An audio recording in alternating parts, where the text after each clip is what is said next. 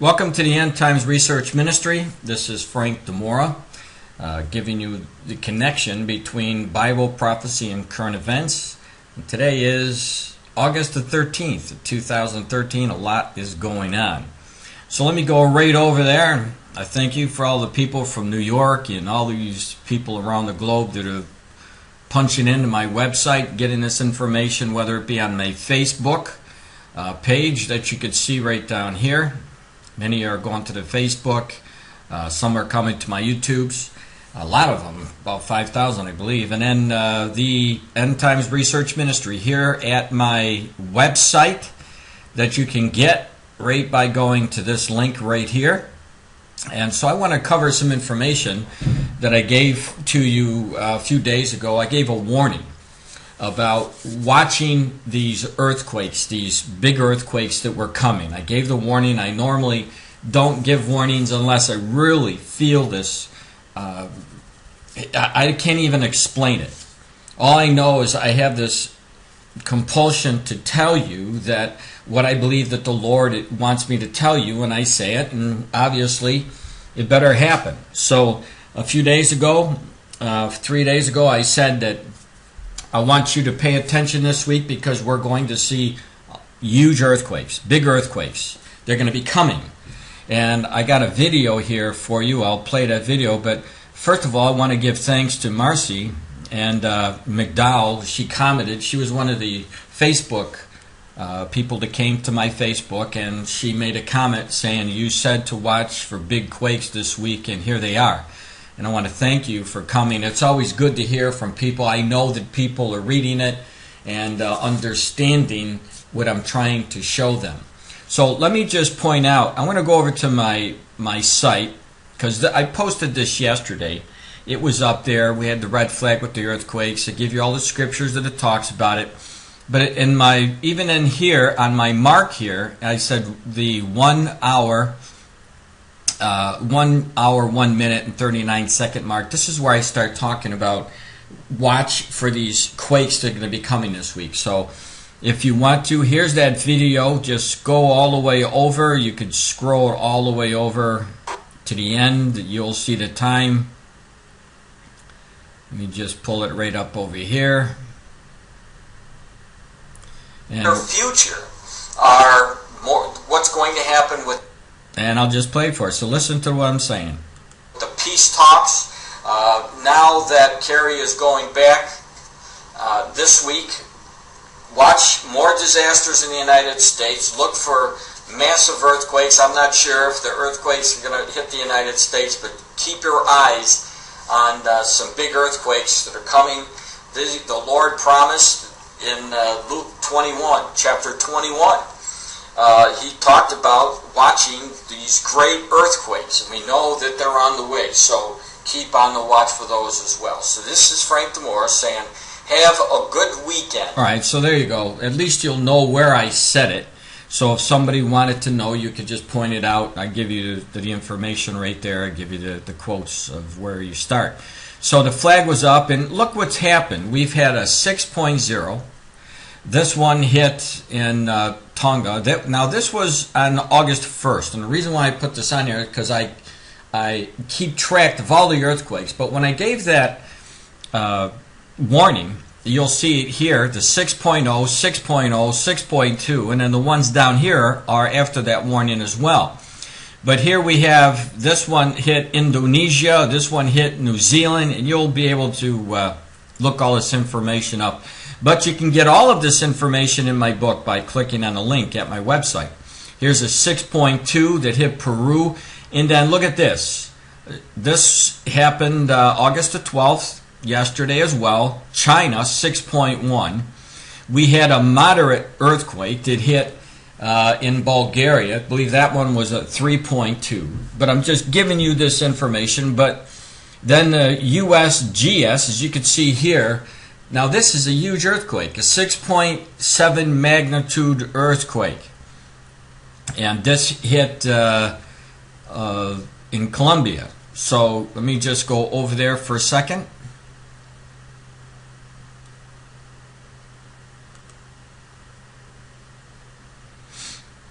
Now, as you notice in the article, it says a magnitude 6.5, but down here it said the quake struck at 10:43 a.m. local time, and this is the British time who was reporting this, but it talks about the 6.7. The U.S. Geological Survey put the intensity of the quake at a higher magnitude at 6.7 and said it had happened in a shallower depth at 10 kilometers. So this was 6 miles down.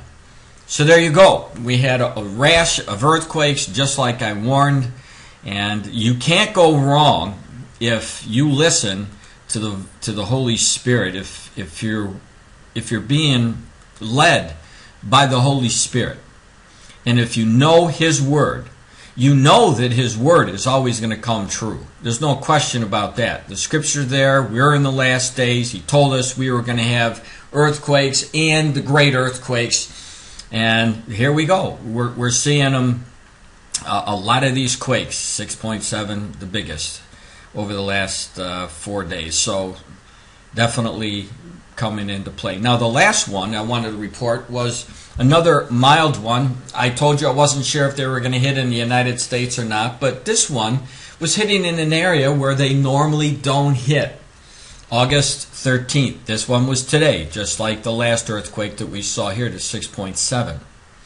And this quake was a 3.3 earthquake that has been reported in West Tennessee. And the agency's website says that the event occurred around 4:45 p.m. And this is Monday, about 5 miles west of Opian. So, hey, they're happening.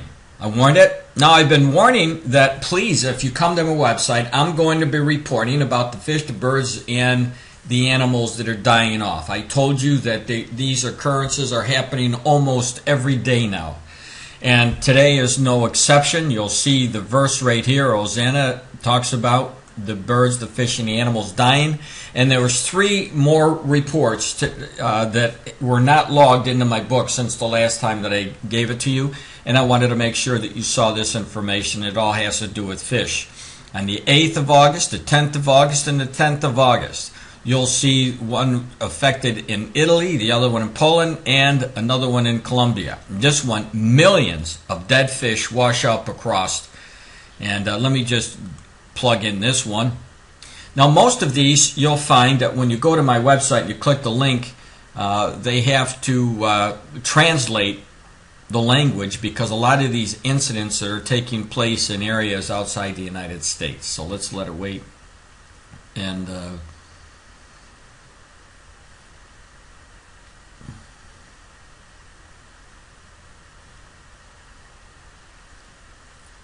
all right, so here you go. It says millions of dead fish appear on the beaches of Toulouse. So take a look at this picture here. And this is only one of many pictures, I suppose, but this is a fact of life almost every single day, whether it be the temperature that is increasing, it's causing oxygen to be depleted, whether it's the intensity of the heat that's taking oxygen out of the water, contamination, whatever it is, we know by the reports that it's happening on a frequent basis. Now let me go into the peace and safety. And if you've been with me for any amount of time, let me just say, please bear with me. This is for the new people. I'm getting new people all the time. And I want to make sure they understand what's so important about Israel and this talk for peace and safety. Jesus talked to Paul, and he told him in 1 Thessalonians 5:3 and 4, he says, "For when they shall say peace and safety, then sudden destruction cometh upon them, as travail upon a woman with child, and they shall not escape." Now keep in mind, in Mark 13:8, I've said this many, many times, Mark 13:8, Jesus compares the last days to birth pangs, and we see it again here, travail upon a woman with child. So in other words, it's going to get bad, it's going to get a little bit better, the pains will go away, and then the next round is going to get worse until the baby's born. This is how the peace talks have been going. I've been warning people, showing people constantly, and I've said many, many times, no, I'm going to give you the links here. And then when you read those links, these are to my old site, or to my post that I put up telling you, for example, I'm going to just pull one up for you. And then the other two, when you read those, they're similar. They're a little bit different, but they are similar. But I want to show you what I was talking about, because over the years I've been warning you about the peace process breaking down, being stalled, and not going anywhere. No peace. And why?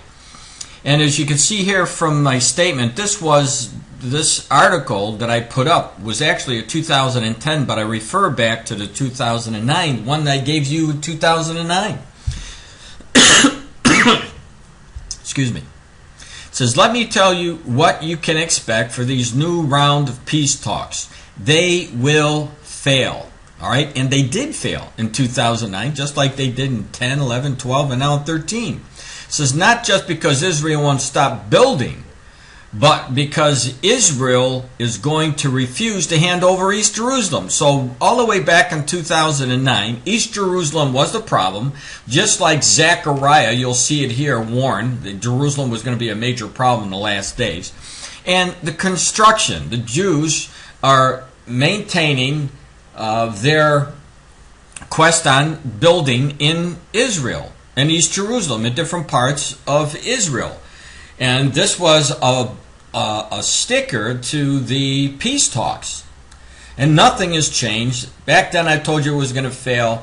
And in these other reports that I put up at my site, you'll see, as I said, there's a little bit of difference in there. But I talk you about the process failing, about East Jerusalem, ownership of East Jerusalem, and construction in the borders. All of those are major obstacles, and it's causing it to fail.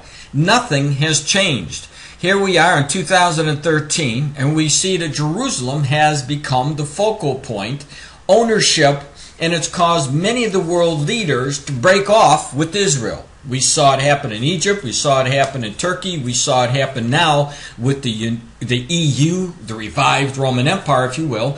And the United States is on the bandwagon. Barack Obama, I believe, was set in place to, no doubt, he's helping fulfill the Zechariah prophecy by stabbing Israel in the back. He's definitely not their friends, as he tries to divide up the land and sets the curse on America. We need to be praying for Barack Obama that agenda changes. Now, let me just show you, when you're talking about stabbing Israel in the back and the concerns, nothing has really changed. Let me go over to this article, because there's a video there and some information I want to share with you.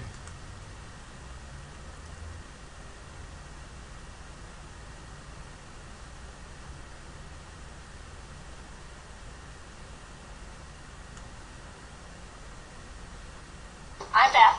And I'm Michelle. And we own the Paper Cottage. It's a stationery and gift store. Anything we purchase for the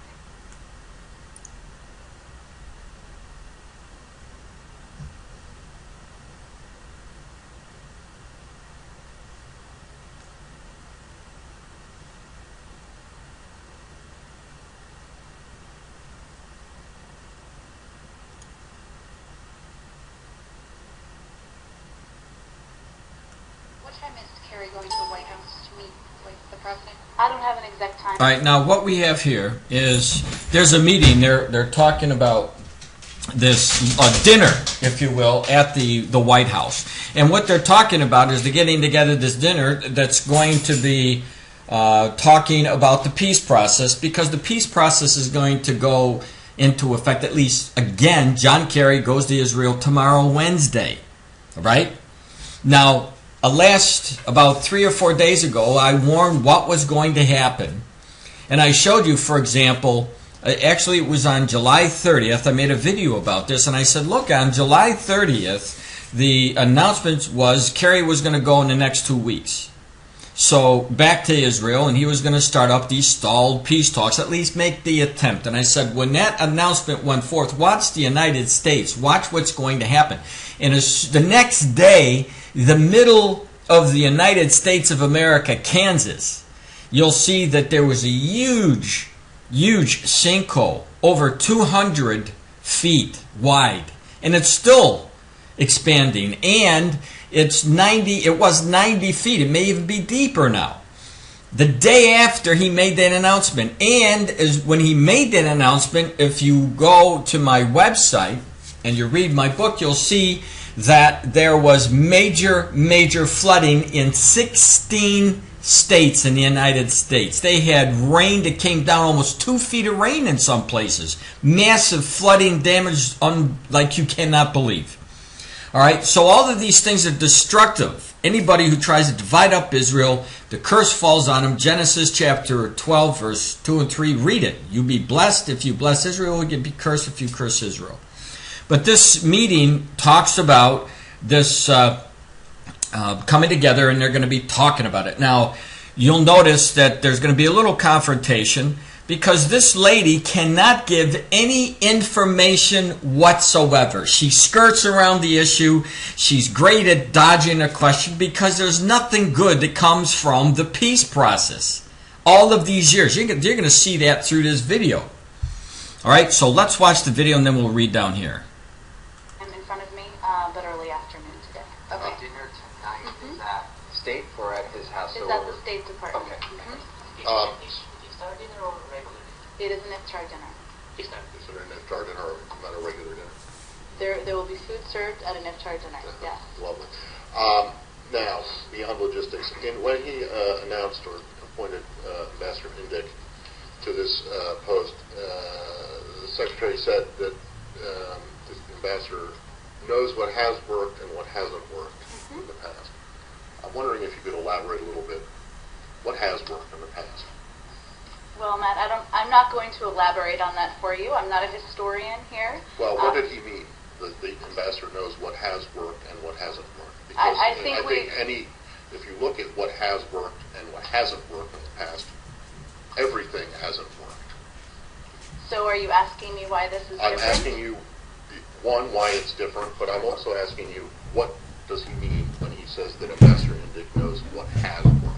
Well, he knows that Ambassador Indyk has been involved and engaged in this process in the past. He has respect from both parties. That was a key priority for the Secretary in making this appointment, somebody who could run the process on a day-to-day basis. The Secretary knows he can't do this on his own.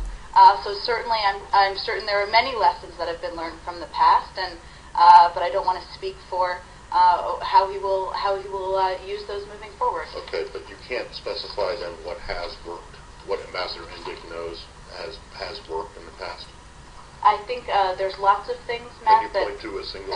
I'm just curious. I'm really not trying to be a jerk about this. I just want to know, what example can you point to as being something that has worked in the past? I'm not going to read out for you their discussions of what lessons they've learned from the past and how they'll apply them moving Lessons forward. learned from past failures. Is that what you mean? Well, Matt, if it had worked in the past, we wouldn't be pursuing this process right now. And then, All right, so she skirted around the issue. Obviously, she can't do anything. She can't say anything because no good has come from it. And they've been trying to do this for a very long time, and nothing has worked. I've been pointing this out ever since I opened my website, since 2007. And I've been talking about this since 1977.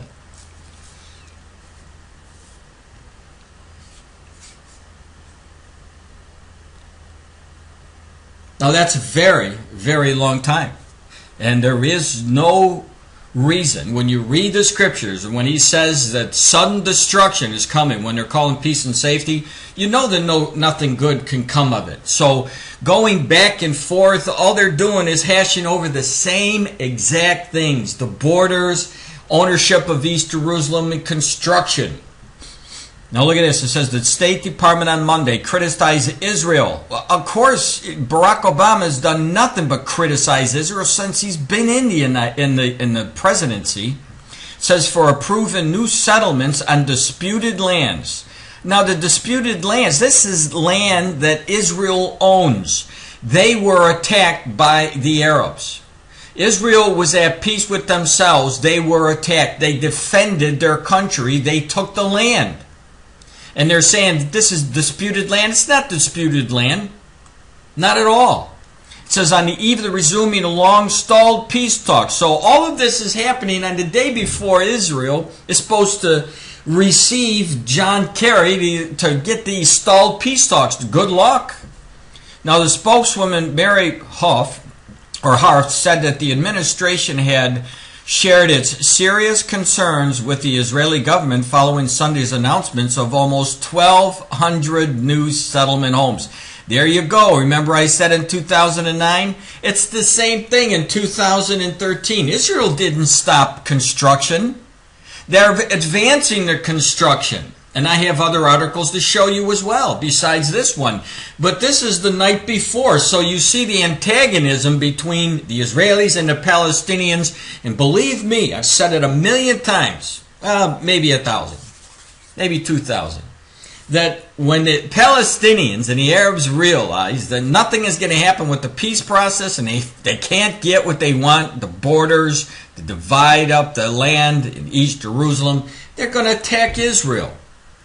Israel and the Palestinian negotiators are set to resume talks in Jerusalem on Wednesday after the primary meeting hosted by the Secretary of State John Kerry in Washington late last month. And these announcements do come at the particularly sensitive time, and we have our serious concerns about the recent announcement known to the government of Israel. Nahar said, we do not expect or accept the legitimacy of continued settlement activity. Like, give me a break. I mean, Israel can do whatever they want. It's their land. If they want to build, they build. But this, I believe, is one of the things that may launch that Psalm 83 war. So let's go back. All right, so there's another article here that shows Obama's stabbing. He's saying that he's their friends. But why would your friend want to split your nation? Give it to your enemies who continually wants to destroy you, to take land away from you. And we see all kinds of articles that talk about the peace process. It's collapsing, like I've been warning. Let me go to another one for you. This is the Daily Star. Now keep in mind, Israel is ahead of us. All right, so even though today is the 13th, it's already the 14th there. So the Palestine and Israel, peace talks face collapse. Israel's moving forward with the plan to build nearly 900 new settlement housing units in East Jerusalem. Again, the contended area, if you will. An office official said Saturday in a move that angered Palestinians a day before the sides were to hold Mideast peace talks for the first time in nearly 5 years. The Israeli announcement threatened to poison the atmosphere ahead of Wednesday's talks, which come after months of mediation by U.S. Secretary of State John Kerry. In an initial gesture ahead of the talks, Israel was set to release 26 Palestinian prisoners late Tuesday.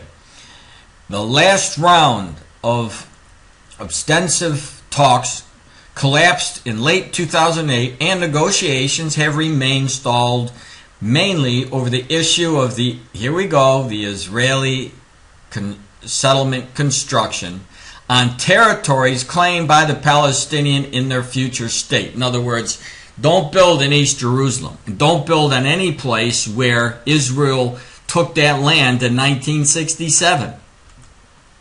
Now the Palestinians say the settlements, now home to more than 500,000 Israelis, is making it increasingly difficult to carve out their state, and that continued Israeli construction is a sign of bad faith. So nothing has changed. Nothing has changed at all. Right?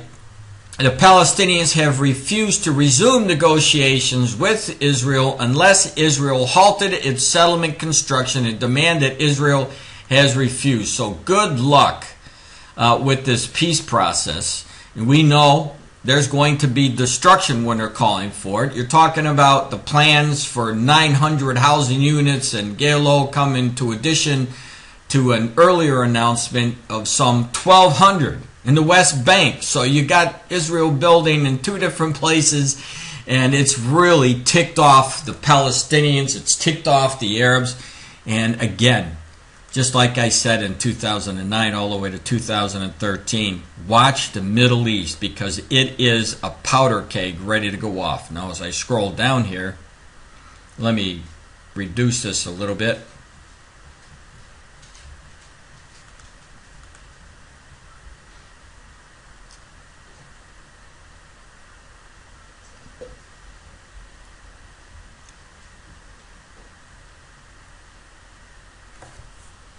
So again, you can take a look, watch my warnings. There's 3 of them there, different states, and I talk about Jerusalem, Zechariah, that prophecy, burdensome stone. It's all coming to pass. And because if you believe with the Lord and you see it, there's no doubt about it, you'll see that the nations are coming against Israel, Obama, especially Obama right now, and there's a lot more. Now, like I said, the PLO, they want the land. They're going to do whatever they want eventually to try or at least think that they're going to be able to get it back. And that's joining in this confederacy that God talks about in Psalm 83. And the Palestinians didn't stop at just East Jerusalem and that Temple Mount area where the Dome of the Rock is, where the 3rd most holy site is. And this is where the first and the second temple were on that Dome of the, or next to the Dome of the Rock, or right on that area, excuse me. But this is the most holy site for the Jews. So now what? When they're talking peace, or at least trying to come together to try talking peace, here you have the Palestinians take another step to irritate Israel. Let me show you. I'll go to this article. You'll see what I'm talking about. Palestinian Authority denies Jewish right to the Western Wall. I mean, they're keeping them from going to the Dome of the Rock area where the Jews can't pray there. Their own government is stopping them from going there because of all the conflict between the Jews and the Arabs. And now, look what's going on. Abbas is trying to do. This is right before the stalled peace talks is supposed to sit down and they're supposed to get going. Let me get rid of this.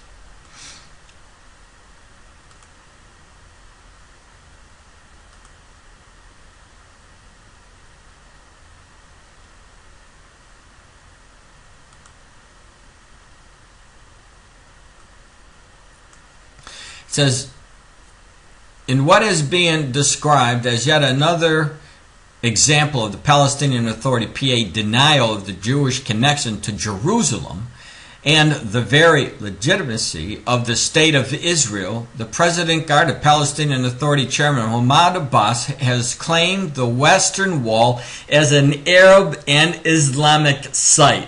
This just before John Kerry was supposed to come. And do you think there's any way that Benjamin Netanyahu, he's not even going to get rid of or give away East Jerusalem, that Temple Mount area? Do you think he's going to give away the Western Wall? Not in your life. And this has come from in this Media Watch. It says, let me get rid of this again. I don't know why this keeps coming up.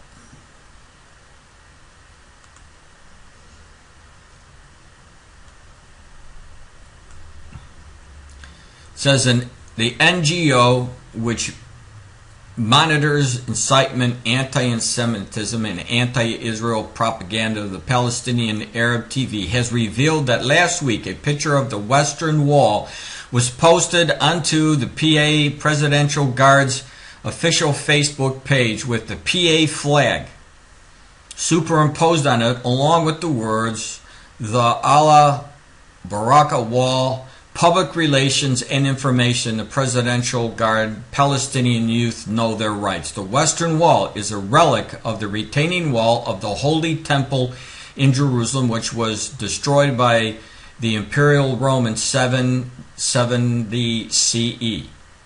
For nearly 2,000 years, Jews were prevented from worshiping on the Temple Mount, Judaism's holiest site, and instead prayed at the wall, which has since become a holy site on its own right, at which millions of Jews congregate prayer each year. Ongoing restrictions of Jewish prayer on the Temple Mount mean that the wall is still the primary place for the Jewish worship in Israel. So there you have, believe me, what you're seeing here are instruments of war. These are the things that are butting heads that are going to cause eventually the Psalm 83 war. Now, I'm not going to apologize for keep saying watch these signs because they're leading to the Psalm 83 war, because they're very, very important signs. When you come against Israel, you tell Israel you're going to separate them, you're going to take East Jerusalem, you're going to take the wall, and then they're going to kill you and wipe you out and destroy you. It becomes evident that prophecy is about to be fulfilled. So I need to go back to my site for a second.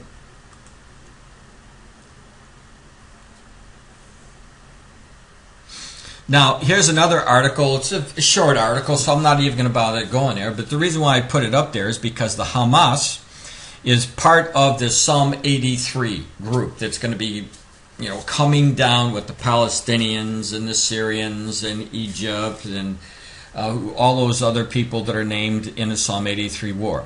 But the leader says that the peace is futile. And so what I was telling you about the peace process, sudden destruction, it's just more, it reinforces what the Lord had spoken to Paul about, the sudden destruction. And Hamas is bent on destroying the nation of Israel. So now let's turn to Isaiah chapter 19, verse 2. Now this is a prophecy dealing with Egypt. Egypt is another one of the nations in the Psalm 83. There's going to be a lot going on in Egypt, and eventually all of these problems are going to circumvent and come into one bowl, mixing bowl, and the outcome of that mixing bowl is going to be, if you will, compare it to baking, it's going to be baking towards the destruction of Israel. They're going to try to come together as a confederacy, as the prophecy says, to destroy Israel. But in the meantime, Isaiah shows us that the Egyptians are going to be fighting against themselves. They are doing that. And when you look at this site with the news that came out recently, you'll see that this is the 14th. There were 11 injured in clashes between the pro-anti-Marcy protesters. It's going on right now. This is in our face scripture. There's no doubt about it. You could read the article. It's not that long. It just talks about the protests that are going on. And you can see that people have been shot by the government. They're warning them to get out of there. We're likely to see some other deaths as a result of this, but this is a product of what the Lord told us to watch for. And keep in mind, it's happening when everything else is taking place at the same time. Right? So peace and safety, the talks of peace and safety, what's going on in Egypt, what's going on in Syria, what's going on, if you will, with the Palestinians, all of these things. They're in prophecy. Their names are in prophecy. You see the Palestinians, the Phoenicians, Syria, they're fighting against themselves. Look at Egypt, they're fighting against themselves. Man, oh man, if you can't see it, I don't know what it would take for you to see it. Now, when Egypt gets involved with the rest of these nations, and I believe that's going to happen soon. It could happen in 2013 if things keep going the way it's going. But when Psalm 83 war goes and Israel is not defeated, then there's one war left, the Ezekiel 38 war. And Iran is a major player in there. And the reason why I'm telling it is because I wanted to point something out to you. Very, very important. Because this is what the Lord told us to be looking for. In Ezekiel 39:2, we're warned that when you take a look at all of these armies, there's no doubt there's going to be probably 2, 3, 4 million Islamic men that would be coming against Israel thinking that they're going to crush Israel. But according to the Word of God, it tells us that, let's read it. It says, "And I will turn thee back and leave but a sixth part of thee, and will cause thee to come up from the north parts." In other words, the attack will be coming from the north. Israel is in the middle, and directly north is Moscow, Magog, Gog. All right, then you have Turkey, and you have all these other countries that are going to be coming, and then there's other countries around Israel that will be attacking. You'll see they're coming from Africa, Morocco, or these African nations, Tunisia, Algeria, and Morocco, and so forth. But there's only going to be 1/6 that will be able to live through this war. 5/6 of everybody who goes into that war is going to be killed. So if you're in this army, please do not try to take out Israel, because you're not going to be fighting against Israel. You're going to be fighting against God, Jehovah God. And the outcome is not going to be good. You're not going to win. Israel's not going to be defeated. So why am I giving you that information specifically about Iran? Take a look at this. Because these are the words that our Lord told us that you were going to see in the last days. And obviously, if you've been watching the news, you'll know that we don't have to wait anymore. We see these words in the news. Look at this. Iran's supreme leader promises in a newly released audio tape the destruction of Israel and the Palestinians return to that land. Fars News Agency, an outlet run by the Revolutionary Guards, last week posted an auto tape. And if you click this link, I'm not going to hit it because it'll take me over there. But if you could read Arabic, it'll give you what he said in Arabic. Of the experts of the Ayatollah Ali Khamenei's speech to the Palestinian officials and others with the title Palestine will surely become free. In the auto tape, which is partly in Arabic, Khamenei gives blessings to those who fight against Israel and says, "Peace be unto the children of our nation. Peace be upon the brave jihadists and the Palestinian and Lebanese resistance," all of which are named in the Psalm 83, by the way.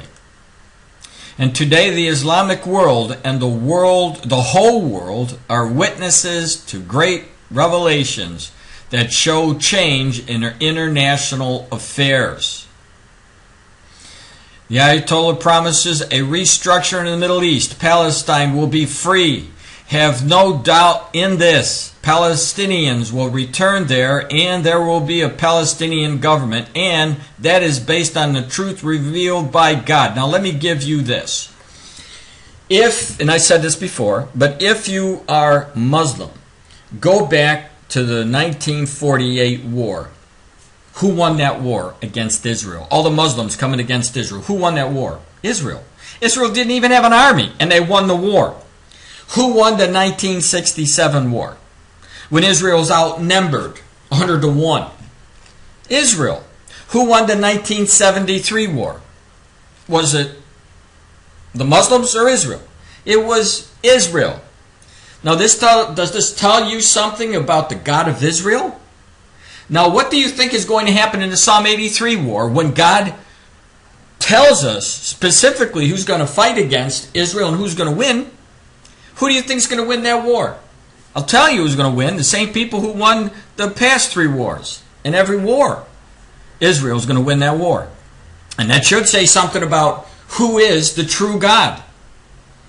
Obviously, it should tell you that, because if you have a tiny nation the size of Connecticut or New Jersey who's destroying these massive countries of peoples coming against them, then surely God is with them. And it's just no difference as Moses opening up the water and allowing the Jews to cross from Egypt safely. That was their God. He did it to the Egyptians. And God is going to do this again. He's not going to open up the waters, but he's definitely going to come to the aid and destroy 5/6 of the armies who come against him, saying that we're going to destroy Israel. That's what God said that they were going to be saying, and that's exactly what they're saying, and that's exactly the direction this world is heading. We're going to see Bible prophecy, the word of the Lord, fulfilled. There is no question about it. If the Holy Spirit spoke to you today about these events, listen to him and run to him. If the Lord is showing you by his Holy Spirit that his word is true, you would be a fool not to embrace the Messiah, Jesus Christ, because he is coming for us. And I want to make sure that when he comes, you're one of the children that he's coming for, not one of the enemy. You don't want to be a Cain, that's for sure. You want to be a David who was after God's own heart, a man after God's own heart. And so I'm praying that you would give your life over to the Lord, and no matter where you are, whatever you've done, it can be forgiven. I don't care what religion you are in. If you receive Christ, He's going to embrace you. He's going to take you. He's going to secure you. Your name will be in the book of life. And so if the Lord has spoken to you, I put something up here, a prayer that you can say with your own name. And the Lord will reveal Himself to you, and you will be saved. And why not today? Why not start your walk with Jesus today?